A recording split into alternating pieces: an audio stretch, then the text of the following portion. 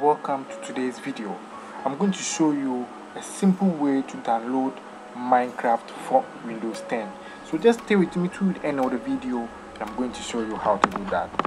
But if it's your first time here on my YouTube channel, kindly hit the subscribe button, turn on the notification bell so as not to miss any of my videos.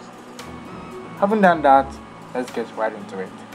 Okay, so what you need to do is just go to your web browser and then search for Minecraft. I'll actually leave the link in the description down below so that you will be able to also access it right away.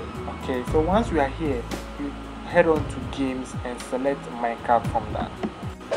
Okay, right, so it will head you right here, and on my right hand here you see try it for free. So that's what you are going to do. Just click on try it for free. Right, it's asking you on which platform that you want to try it on.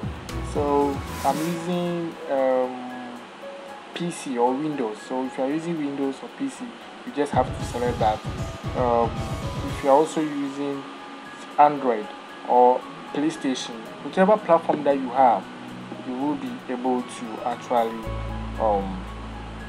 download it. So I'll select the Windows logo from here.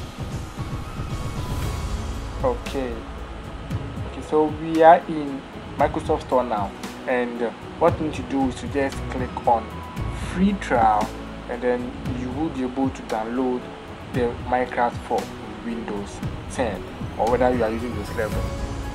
Basically, that's how to deal with it. If you have any concern or question about this video, just let me know in the comment section down below, and I'm willing to help you out. Until then, see you in my next tutorial. Goodbye.